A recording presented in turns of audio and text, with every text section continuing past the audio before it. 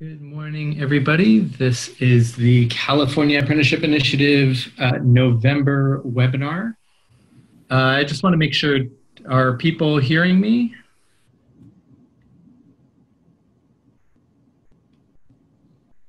Oh, good, good. So welcome, everybody. My name is Caleb Van Docto. I'm with Social Policy Research Associates and part of your technical assistance team here in Oakland, California, coming to you. And I'm so pleased this morning because we have on the line Alexandra Wright from the Ventura County Community College District. She is the director of the Community College Economic and Workforce Development.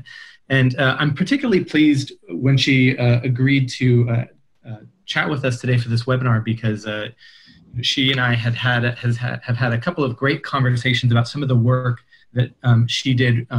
Actually, I think even before the CAI grant came to Ventura, when she was just mapping out some of the regional economic circumstances of the county and using that information to not only help drive some of the decisions that were ultimately made in the county, but also to be able to communicate, especially with county officials and stakeholders in the area.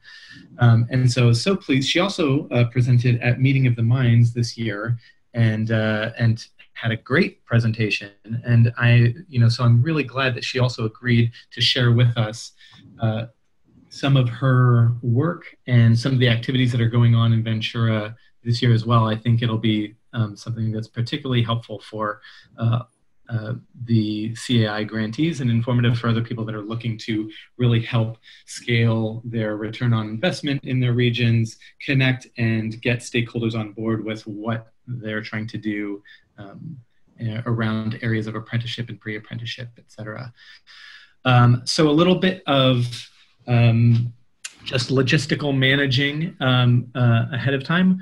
I think everybody is familiar with and has access to their chat box on the Zoom platform, but you should have either above or below your screen by holding your cursor over the screen. You should be able to bring up a chat box by clicking a box that says chat.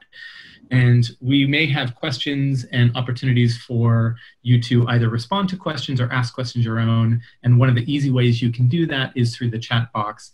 And I or somebody on my team here at SPR will make sure to get those questions out to Alexandra as we chat today.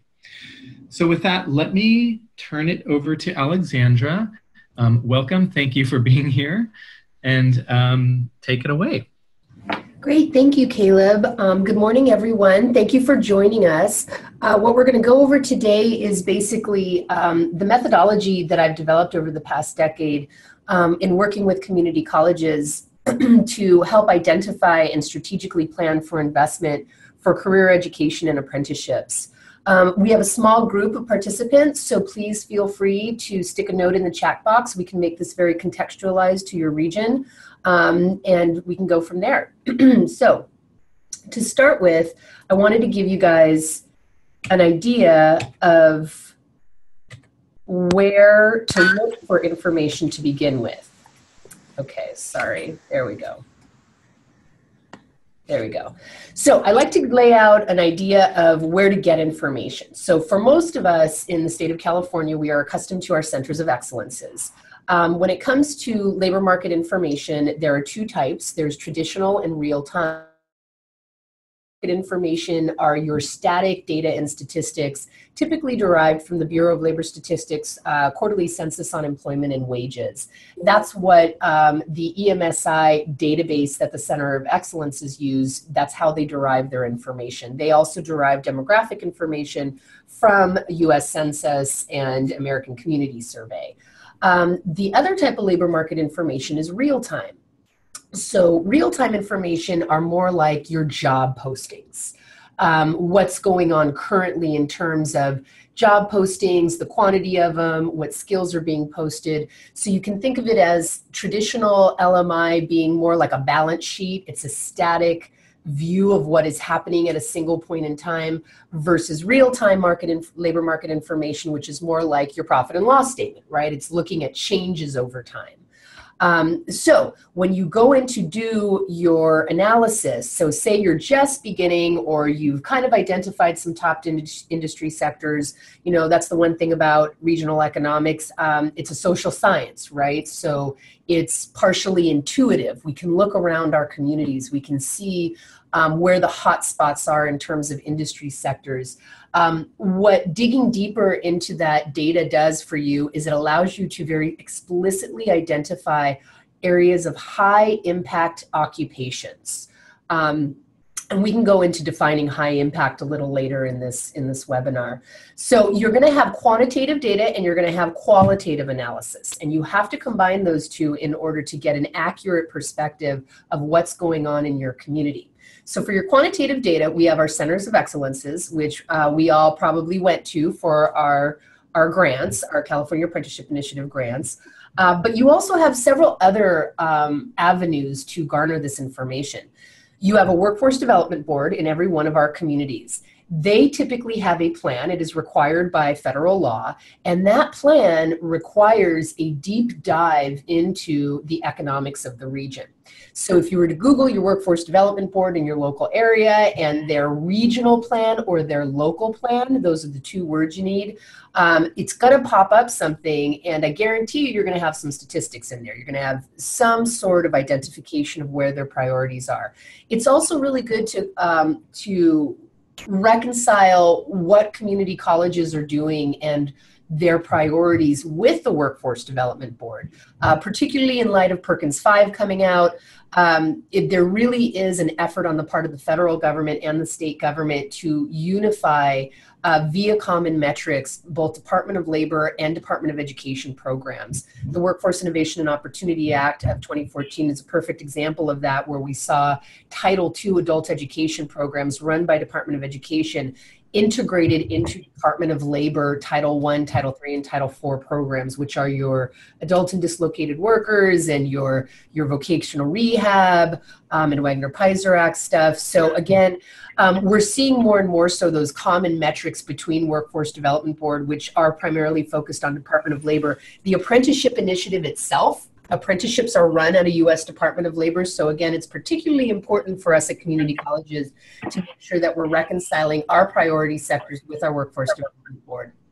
You also are going to have a county general plan in every area. In Ventura, we happen to be going through an update, so it was very convenient for us. County general plans have a myriad of background data. They are required to look at industry sectors and occupations. So that's another avenue for you. California EDD, of course, Bureau of Labor Statistics. If your college happens to have an economic and workforce development division, typically collecting some sort of information, their information will likely be a little more qualitative in scope and nature. And then of course you have your EMSI database. I can't speak highly enough of them. I've been working with economic modeling for over a decade now, and their approach to providing us the different reports that they do, to being able to query. I use both the regular database and I use job analytics. Some of us out there might be using, I think it's called Career Coach, which is another kind of interactive database for work-based learning opportunities. So that's always an option for you too.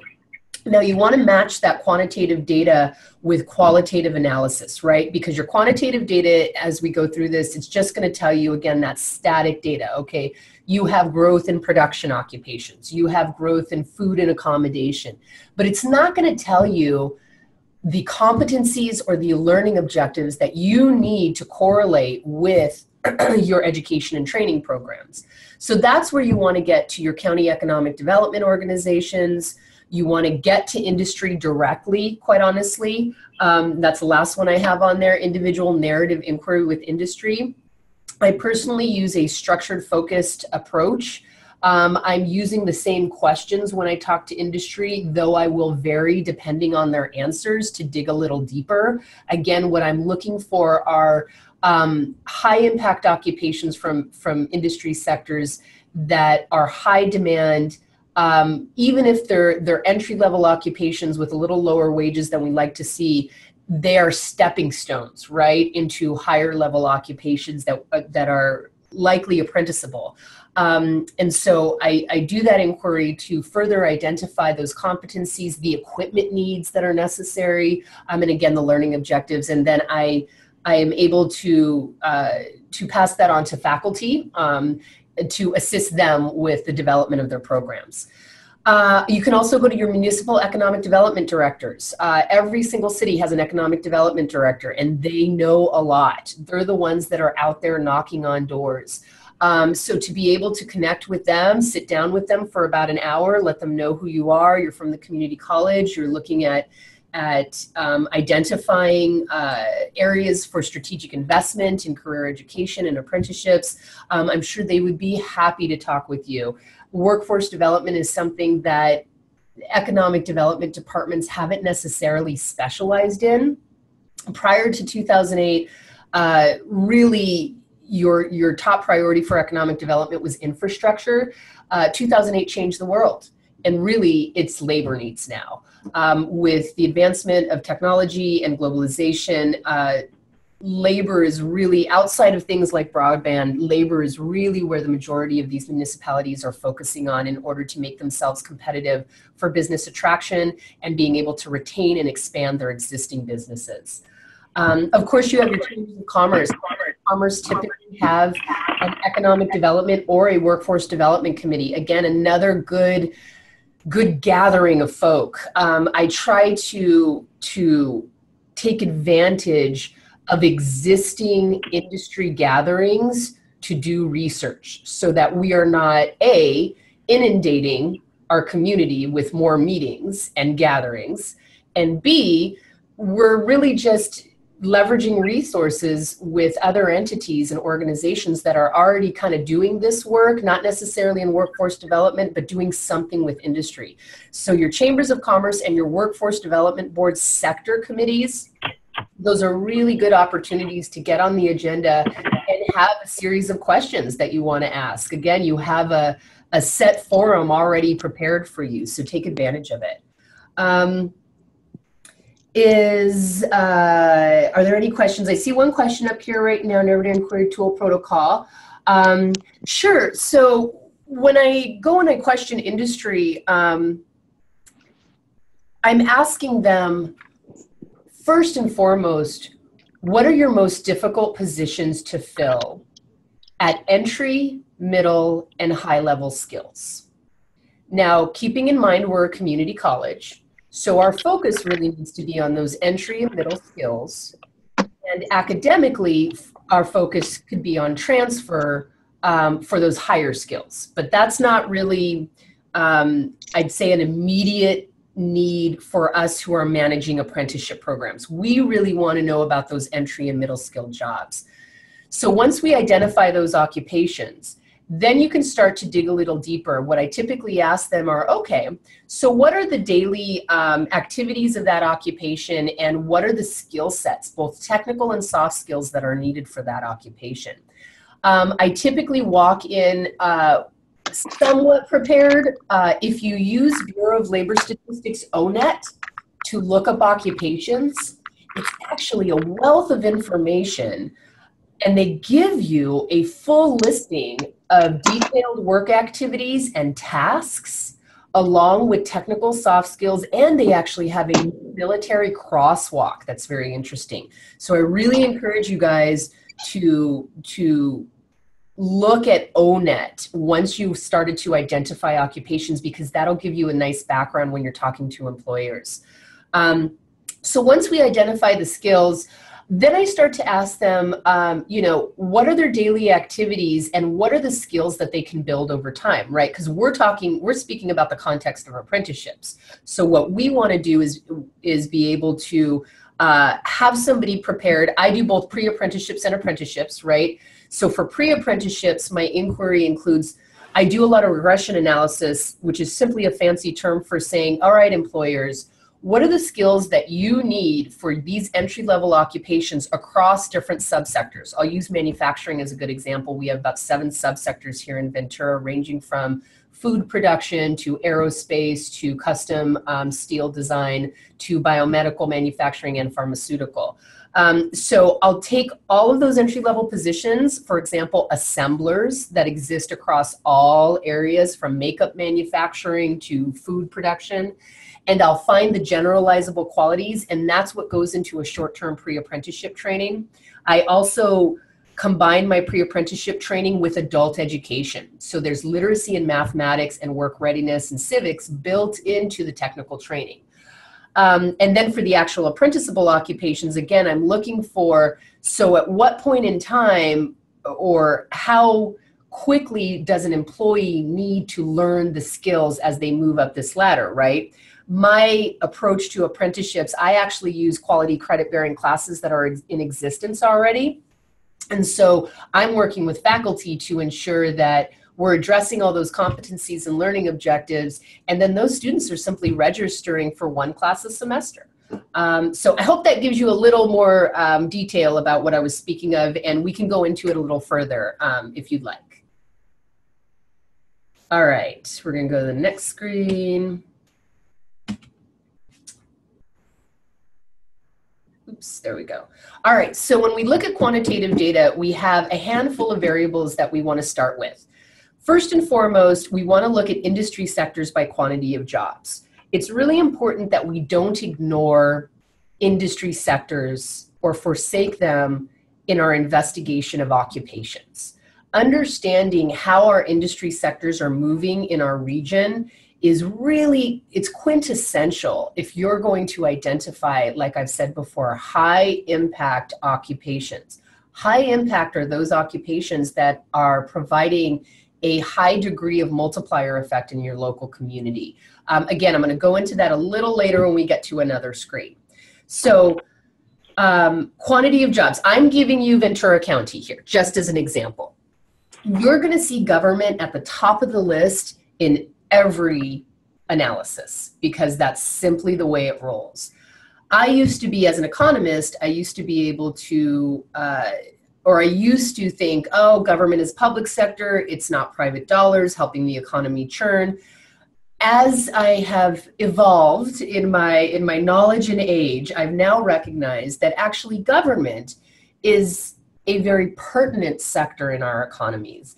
And they are a sector that can easily participate in apprenticeships, be it county utilities and facilities programs, diesel tech programs, to accounting and managerial programs. So don't ignore your government sectors. And I guarantee you, your county government would probably be fairly pleased if they were to receive some assistance from the community college because they are just like the private sector. They have issues filling these positions. So then you're going to see retail. Here in Ventura County, our primary sectors are retail, food and accommodation, you have your healthcare, you have your manufacturing, and you have your ag. Then you move into professional, scientific, and technical services. Those are your architects, your engineers, your independent consultants in that case.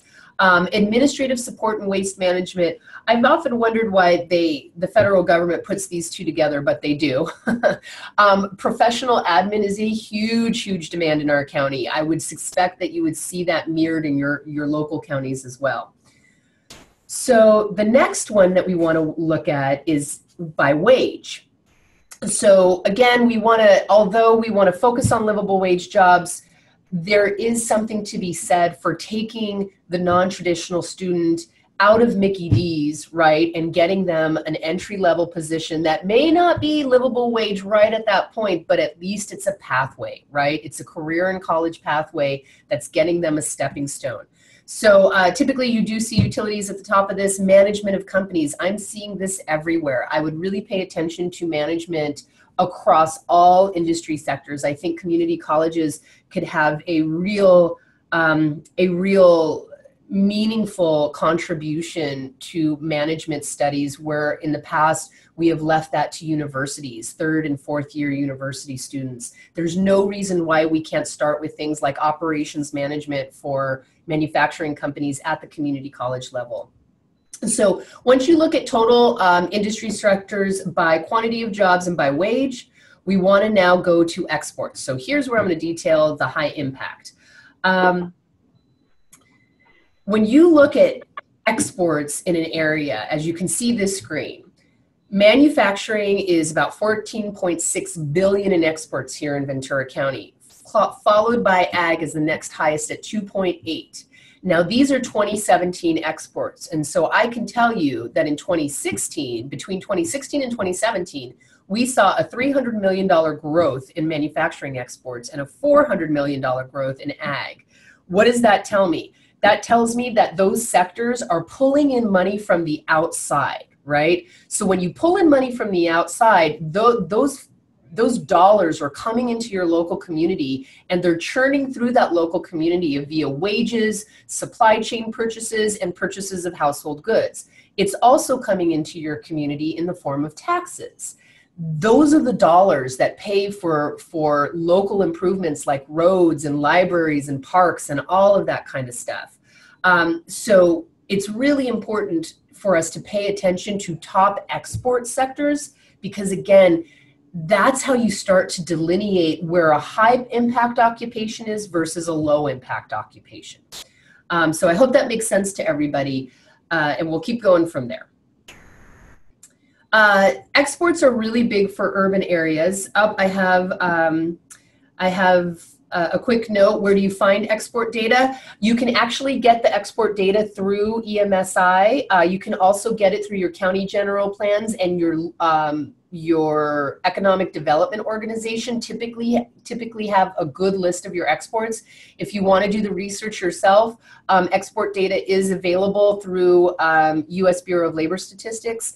But economic EMSI, if you guys have that database, you can access it through their input-output model. You got to go into their input-output model, and then there's a particular report that's called exports, and you can pull it from there.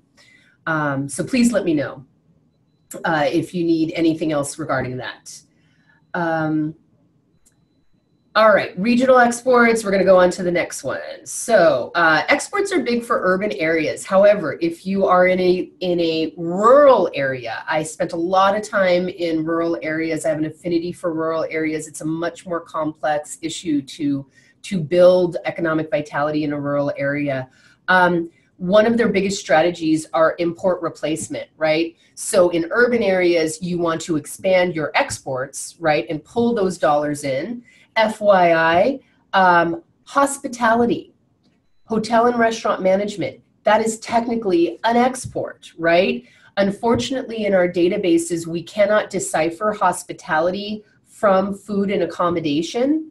It's kind of all wrapped up together, so we don't necessarily know how many people are coming in for tourism. You could also, one of your resources could be a local tourism board if you have one, to kind of figure out what the propensity is. But hospitality is a really good export industry.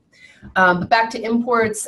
Imports for rural areas, replacement of imports is really a top pathway, I would say, to building rural economies in this rural economies that don't have the opportunity to build exports, right? So basically in a rural area, for example, you're not going to get a 250 member warehouse to move to a rural area, right? So what are your options? Your options really are to build small business and to replace those imports. One of the ways that you can start to identify the imports is by running a supply chain logistics. Again, economic modeling has this, EMSI, but you can also get this from other sources. All right, next piece that I go to. So we have industry sectors largest by quantity. Then we looked at the wages.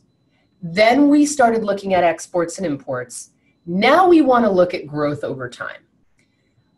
A lot of the reports that you see out of COE, as well as other entities, will give you projections. I personally do not use projections. Projections are simply an algorithm of past productivity. So because 2008 changed the world, looking at a 20-year projection that has an algorithm that goes 20 years back, it's going to be inaccurate, right? Because things change. So I prefer to do that qualitative and quantitative inquiry to kind of see where things are going. It's not going to hurt you to look at projections, but just take it with a grain of salt, right? So what I did here is I often take about 5 to 6 years at a time, and I looked at fastest growing industry sectors, right?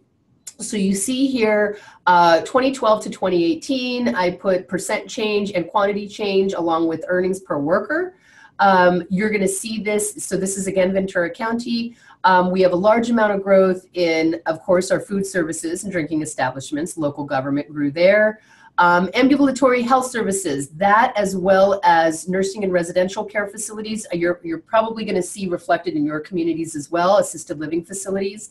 Caregiving is one of our pre-apprenticeship programs that leads into hopefully an apprenticeship in MA. Medical assisting, as well as other opportunities, including just going to school to be full-time nurse. You'll see food and beverage stores there, educational services, you know, as population grows. So when we look at our industry sectors as well, if you're exports, another real good clue is to look at service-based sectors, right? So food and accommodation are always going to be growing because, like I said, you have the combination of local needs as well as tourism needs. But healthcare, particularly in residential care, assisted living facility, and nursing, and then educational services, those are two sectors that are based on population growth. So as long as you still see population growth in your region, those are two real good bets. I'm a big proponent of teacher prep. We're working on that ourselves here. I'm doing some investigation into actual teacher apprenticeships. So I'd be happy to share that over time as we find out new things. But always pay attention again to those service-oriented sectors. Then you're going to go down, you're going to see constructions of buildings. So construction's coming back. You're going to see building materials and gardening equipment, fabricated metal product manufacturing there towards the bottom. Although it's not at the top of the list, it's within the first top, 10 or so. Manufacturing, I will pause for a moment. Manufacturing, although we have seen a lot of it go overseas, it is alive and well in the United States, particularly in the area of custom manufacturing. We had the news yesterday of GM closing their plants, moving a lot of production overseas. Again, you know, automation and globalization are trending for large manufacturers to go that route because they want to keep a particular profit margin and they're not really concerned necessarily about the regional economy. And that's, you know, that's a whole another webinar, right? But in terms of custom manufacturing in the United States, it is alive and well. Those small manufacturing companies, 50, 30, even 5 employees. I'm working with a guy right now in Ventura who literally has 2 employees and an intern, and he's got about 3 Department of Defense contracts. You know, so really pay attention to your fabricated metal product manufacturing. That's your aerospace stuff and your Department of Defense stuff. All right, so fastest growing industry sectors, again, it's going to help you strategically prioritize what the needs are in your local community. And so that's why we're looking at this graph. All right, next slide, fastest growing occupations. So you see kind of what I laid over. I did fastest growing industries combined with fastest growing occupations. Now you see a reflection here, right? You see food and prep at the top. You see education training there at the top as well. Personal care service, those are the caregivers I was talking about from those residential facilities on the previous slide. Construction and extraction, healthcare practitioners, sales and related occupations, healthcare support there. You know what I've seen a lot in the past handful of years, your building and grounds cleaning and maintenance occupations. Installation, maintenance, and repair as well. So those are things to pay attention to. We're working on industrial machine mechanic apprenticeships right now. So you can see the reflection of the in-demand occupations with against the industry sector growth. And that's what you want to, you know, that's your sense of validity, right? You want to make sure those things are matching. Your narrative inquiry, that's going to be a third type of validity, right? Your contextual validity. But right now, when we're looking at the actual data for industry versus occupations, just want to make sure that they're lining up, right? And that we're prioritizing the correct industry sectors. All right, I'm going to stop for just a second and read the chat just in case there's a question. Teacher apprenticeships, target participant in professional training to teach new teacher bowl, something else. Yeah, so what I was speaking of is apprenticeships for new teachers, right? So I define apprenticeships as we all do. I basically tell people they're full-time employment with a set educational path, right? And so teacher prep often has a lot of practicum included in it where they're not quite ready to get out there, but they're learning in the classroom. So that's something separate, right? And that goes for healthcare professions as well. But basically, if we could develop, like I said, I'm in the middle of the investigation of it, an apprenticeship that will permit a teacher to start, and maybe it's not in an actual teaching position. Maybe it's as, I don't know, a front desk office person in a school. Maybe it's, you know, it's a substitute teacher, or I don't know. Maybe it's some other occupation within the administration of a school district, so that while they're going through school, they're still going to class and they're getting that teacher prep. So again, I apologize. I don't have more details for you, but like I said, we're investigating it and we'll let you know when we find out. Okay, so I'm going to go on now. You saw the reflection of the fastest growing occupations over the same amount of time. Remember, we want to be focused and structured with whatever we're doing, so our comparisons are equivalent. So I looked at the same amount of time for the occupations as I did for the industry sectors. Okay. Go to the next slide. Okay, so this is something that I've been doing in Ventura County. We happen to be a multi-college district. So we have 3 community colleges in our district, yet we have a single regional economy.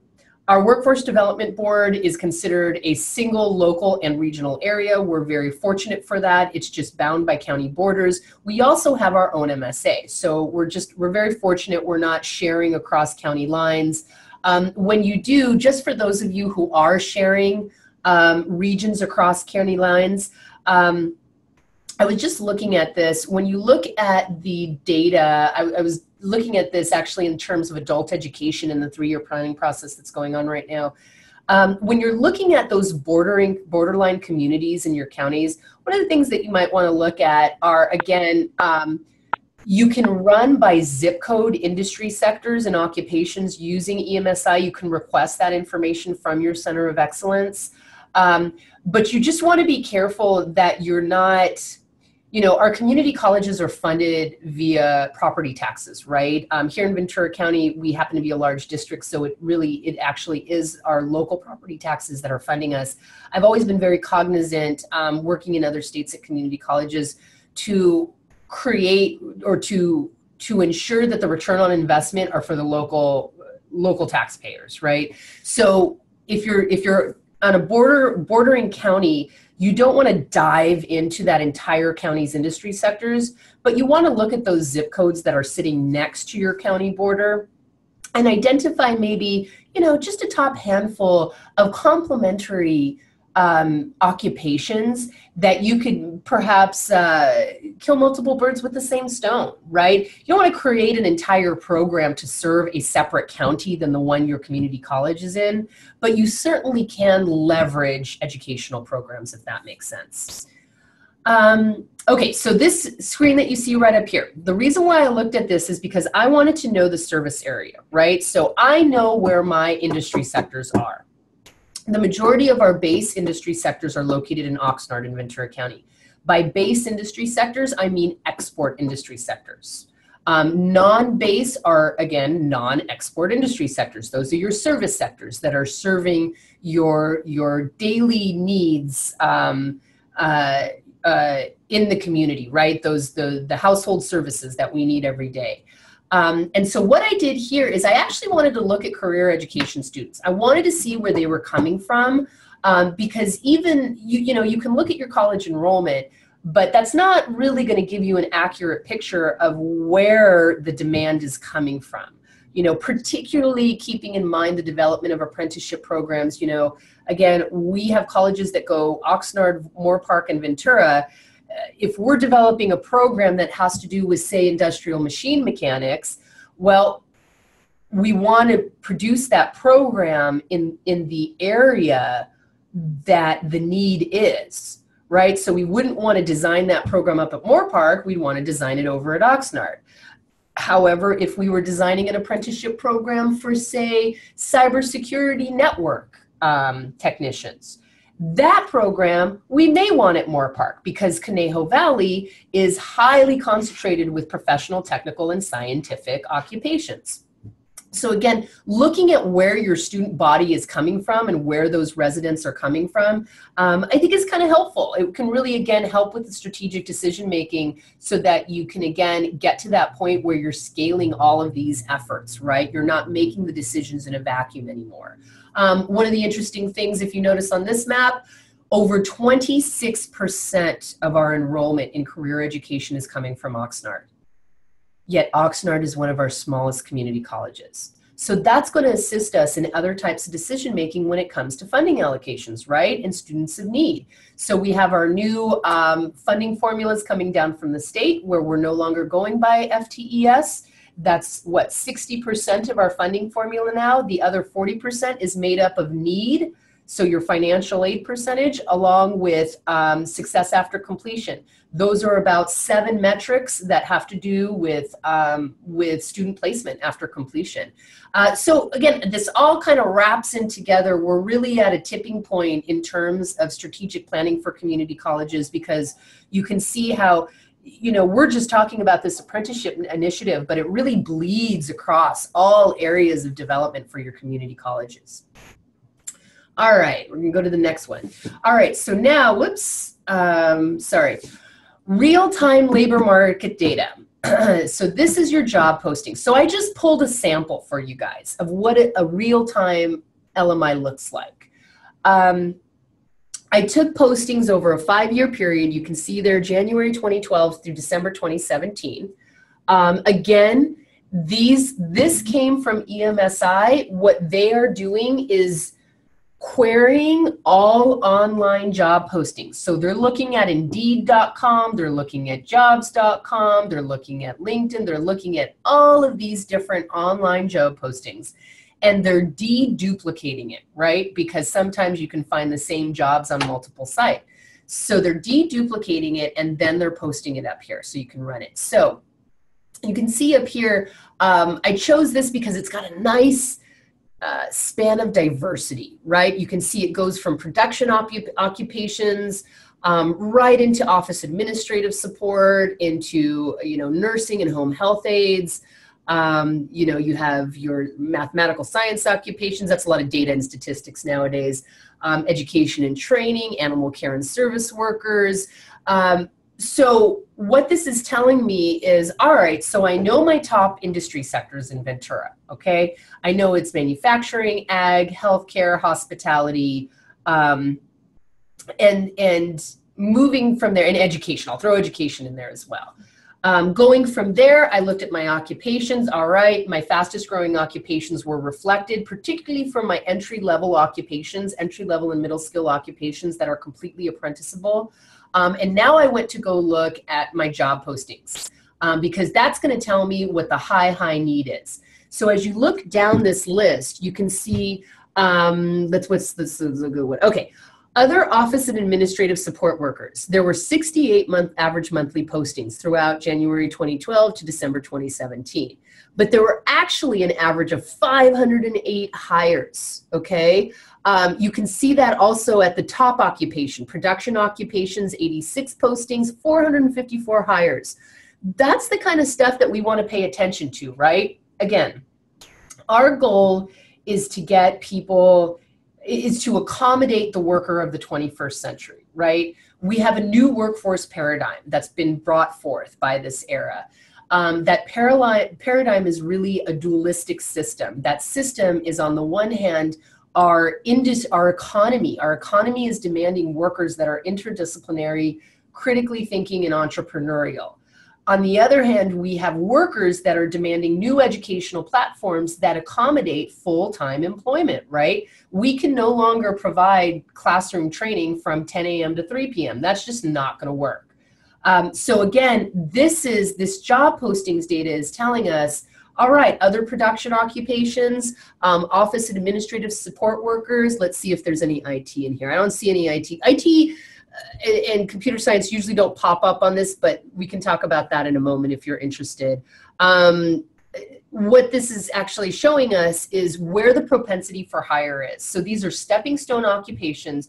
I approach pre-apprenticeships. I differentiate it from traditional academia in community colleges to show faculty we are not competing to garner the same students. We are actually attracting new and different students that would have never come to the community college. So I call those non-traditional or modern students. And what we're looking to do is get them, these are below post-secondary students in a lot of circumstances. So like I said, our pre-apprenticeships are in assembly technician for manufacturing, caregiving, and residential building.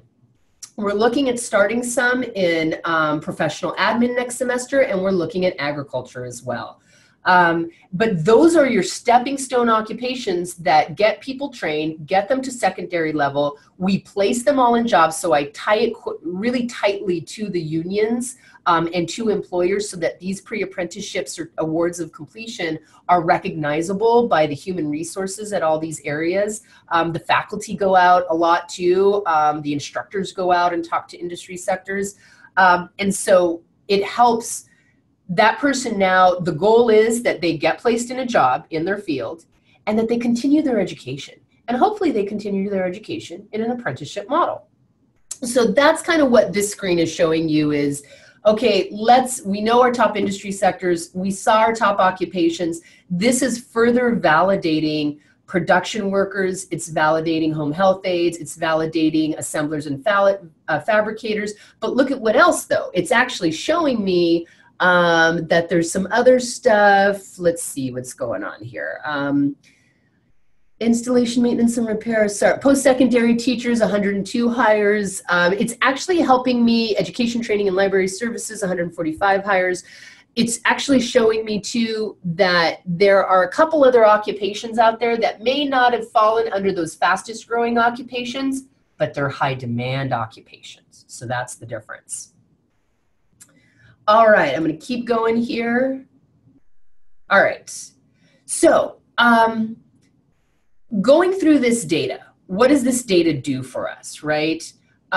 It provides us with an analytical framework that when combined with our narrative inquiry and our informational interviews, our qualitative studying, we can now identify those high demand and emerging occupations. We also can identify the high impact occupations, right? The stuff that's going to make our local economic engine churn. And that's the stuff that really makes an impression on our community, right? Because we're here to serve, we're public organizations that are here to serve our larger community. And yes, our client is the student. However, if we broaden that discussion, we can say our purpose is to participate in building a vibrant and competitive economy and also provide opportunity to every community member in our area, not just the traditional student who's going to graduate from high school and go to community colleges full time, but that non-traditional modern student, right? We as community colleges in this era are inextricably linked to opportunity, to economic opportunity. And although we will always pride ourselves on being a pathway to individual enlightenment and that academic prowess, we cannot neglect the fact that we are tied to economic opportunity and our community members are depending on us.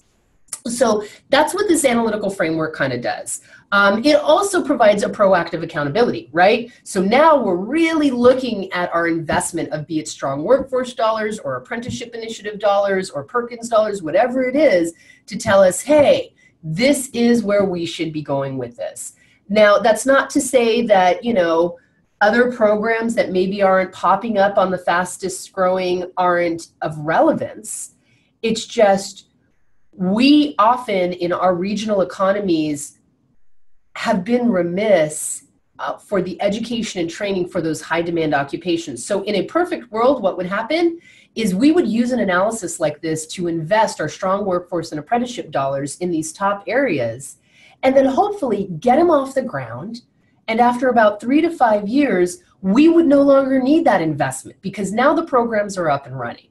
And now we can take that investment and we can put it in the secondary and tertiary levels of academic programming, right? One of the things we didn't talk about during this, because it doesn't pop up because there's not an occupation code, is entrepreneurship. Entrepreneurship is essential for all of these occupations because in the 21st century, our students are likely going to be at one point or another independent contractors. So even though, and that's something else that I'm looking, I don't think we're going to find an apprenticeshipable, I don't know if we would find an apprenticeshipable opportunity for entrepreneurship, but those are characteristics and small certificate programs that we want to ensure that our students are aware of and that they can pop into those classes, right? And same with IT and computer science. We didn't see that pop up, but I call those things management, IT, and computer science. I call them ubiquitous occupational clusters. And the reason why you don't see it pop up on fastest growing a lot is because a lot of times those people are now working at a distance. So it's not showing up in your regional economic demands. You're seeing a lot of, I guess, inbound workers that are in other county areas fulfilling those jobs in the local area. But that's not to say that it's not an in-demand occupation. So, you know, with everything, data, take it with a grain of salt. But this is, in my experience, the most effective and meaningful analysis methodology that I've developed, that I've seen working at community colleges. And this is now my third community college. It's my third time starting a division like this and working on apprenticeships. So it seems to be working. Now, what do we do from here, right? So we have our strategic analysis. We looked at our regional economy. The second phase of this is your asset inventory. So your asset inventory is, so what you see right here is a cover of a little booklet I put together summer before last. And what I put in there is, it's a one-stop shop for employers and workers to find education and training resources. There's tons of information in there, from your local AJCCs and unemployment offices to your small business development centers and your economic development organizations. I also listed all adult schools in here too, and all community colleges. And then what I did is I took all the programming from all 3 community colleges and all 9 of our adult schools, and I listed them by industry sector. When I go in to begin an apprenticeship, I create a portfolio of the classes that we have available, non-credit, credit, not for credit, pre-apprenticeships, whatever it is. And I create those portfolios, I bind them, and I create them by industry sector. And I have the employer leaf through that booklet, and I don't just put the programs of study, I put the course outlines for all of this stuff in there. And I have them dog-ear the pages that they really like. So that's telling me what classes we have that correspond to the skill sets that are needed in the occupation that we're building an apprenticeship for. So I call it phase 1 and phase 2. You got to do your analysis, and then you got to do your asset inventory, because without your asset inventory, you don't know where your gaps are. We're using apprenticeships in Ventura County to fill some gaps, some major gaps. Electrical and electronic technician training and industrial machine mechanics that I've already mentioned. Those are 2 that we did not have programming for. But through this analysis and investigation and asset inventory, we were able to identify, oh my goodness, this is huge. What's not showing up in what you just saw today was naval-based Ventura County and our 3 commands, and that's where the electrical and electronic technician demand is coming from. But I wouldn't have known that had I not visited the Navy about a dozen times over the past year. So it takes a lot of, it's a lot of groundwork, it's a lot of detail, but ultimately it lays a really nice foundation for us to build, again, career education and apprenticeship and pre-apprenticeship programs. Those pre-apprenticeship programs, again, leading into credit-bearing programs for both career and college readiness. So that concludes my methodology and talk on this. Were there any questions from anybody regarding your contextual area?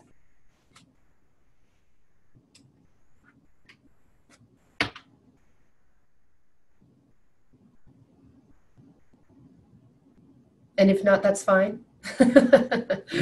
Okay, good. Glad you enjoyed it. Okay, thank you so much, Alexandra. This was absolutely super helpful. And I know, when I made a little note because there was one thing that I know we had spoken about previously, which was, you were talking about using this information as a way to broach the conversations with the other stakeholders. You're coming from the education perspective. I know not all programs, not all CAI grantees are education programs, but rather they're partnered with the community college districts themselves. And so I'm curious if even though you're coming from an internal perspective, do you find that the community colleges that you work with in Ventura are particularly receptive to this kind of information, and or does this help open up conversations around how classes or programs partner with community college programs? Sure. So, and you're correct. Those third party, those nonprofit partners, right? Right. Keeping in mind that we are really a triumvirate. The state chancellor's office wants us to be. It's community colleges, industry, and nonprofits, right? We've heard Von Tonquinlivan talk about that a lot in her stewardship network work. And so it's always the 80-20 rule, right? I'd say 80% of people are really digging this. Counselors, faculty, one of the things we do, again, this is analysis so that we can find better funding opportunities, and we all need resources. You're always going to have a reluctant 20% that wants to keep doing things the way they've been doing them. However, the big push and the reason why this methodology I find so useful and it is becoming more used is back to the common metrics.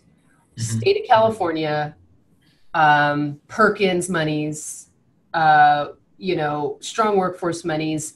Our metrics are no longer based on enrollment and completion.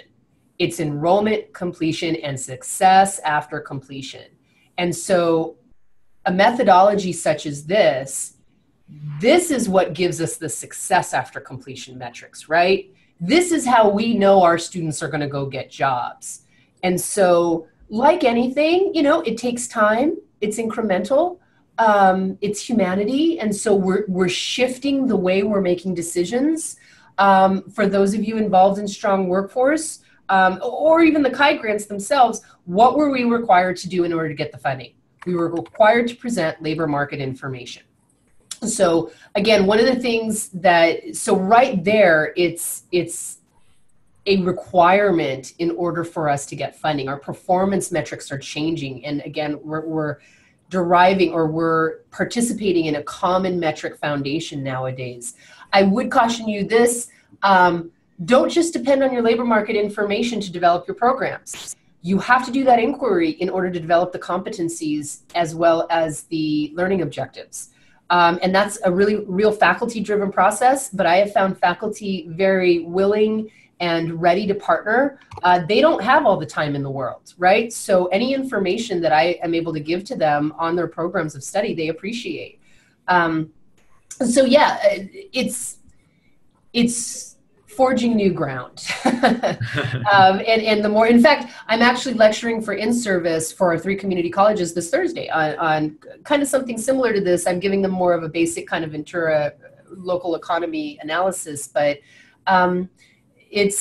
we have no choice. The train has left the station and we're not going backwards. We're in an era where we're not going to have the public funding that we used to have.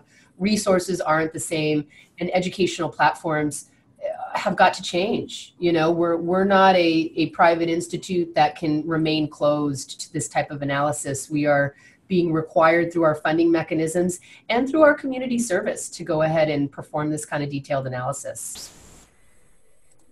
Great. I noticed there's a couple of other questions that came over the line, and we have maybe like 1 or 2 minutes, so maybe we can respond to a couple of them. Do you want to just pick out of that group? Yeah, okay, so you're asking if the guide's available online. Not yet, but it will be. So the whole point of the guide was that it was a digital format available on the Workforce Development Board side and the Economic Development Collaborative side and my site. And of course, what happened, everybody loves the printed copies. So I made it's literally the size that you're seeing. It's a tiny little booklet, and I print about 500 every few months. I just use our internal printing services and I get it to the adult schools and the unemployment offices. But if you can give me just till after the new year, I'll have this online. All you have to do is look up Economic and Workforce Development at Ventura Community College District. So look up vcccd.edu, Economic and Workforce Development. I will have it up there probably before Christmas. Another question, let's see. I'm not on the workforce board, though I do substitute. I actually just lectured them. We did Workforce 101. So I actually lectured for the Workforce Development Board on Ventura Economy so that they can start to understand what their responsibility is in terms of building programs for both youth and adult workers. What are you using for longitudinal data analysis? Oh, how do you know if your students are successful over time? So we are implementing, at my past institute, I implemented a way to track student success after completion. It's a methodology that I worked with IR on. They coded out a separate database. So basically, to answer your question in a nutshell, we're using job developers. Job developers is a position that we created at all 3 community colleges using strong workforce funds. Regional strong workforce funds, that is. So you need, in my perspective, if your community college is serving over 9,000 students, you need at least 2 of these people. These people should be placing students, helping them find their internships, running internship programs and placing them into full-time jobs, working with them on apprenticeship programs as well. And like I said, we're using a system where we have a separate database that is coded to speak to Banner, so that all the information will be gathered in the same spot. I'm happy to speak with you if you want to follow up via email about the intricacies of that methodology. The next one, and so that's, I've only been here at Ventura for about, 20 months or so. So we're just starting to do the follow-up. We actually won't be doing follow-up for credit bearing until the spring. That'll be our first round. I also run adult education here at the community college. So we've been doing follow-up for a while and we have 100% placement on that, but that's just of immediate need. And again, that's required by law. We have to have both 6 months and 12-month follow-up. How do you find the EMSI data reports? You have to go into EMSI, economicmodeling.com, and there's multiple different reports in there. Again, I've just been using it so long, so I know how to marry information. What you saw today in the PowerPoint is a compilation of several different reports. So if you'd like more information, I think that might be John Milborn over at COC. I'm happy to chat with you and show you where I found it. If not, you can reach me via email, and again, I'm happy to help out with that. So I hope this was helpful for everybody and informative. Yeah, great. Thank you so much. And we also, as we do with all webinars, we've recorded it as well, and we'll make the slides available as well so people can go back. Oh, and John was asking about funding for EMSI. Oh, how do you fund? Oh, I'm sorry. I'm fee-based, so I pay for my own EMSI. Community colleges are paying for it out of Strong Workforce. I'd say the majority of community colleges across the state of California are using Strong Workforce to pay for their EMSI database. Right now, EMSI is running about $14.5 a year it's for the package we have, which I said has the job analytics inside of it too. But I just spoke with them. I've known them for many years. And like I said, all centers of excellences are required to use it. And then furthermore, they said all community colleges in the state of California are using their strong workforce funds right now. In other areas, I've seen Perkins funds used because again, it's a requirement for the development of credit bearing and non-credit programming now. So using Perkins funds or strong workforce is perfectly reasonable. Great. Great. And so, like I was saying, we're going to have the recording up so people can access it, and folks who missed this can access it as well. And we'll also post the webinars. Thank you so much, Alexandra. This was a fantastic presentation, quite informative. And best to everybody. All right. I hope you have a good rest of the week and a good holiday time. You're more than welcome. Thank you. Hope everybody has a good holiday season. Okay. Take care, everybody.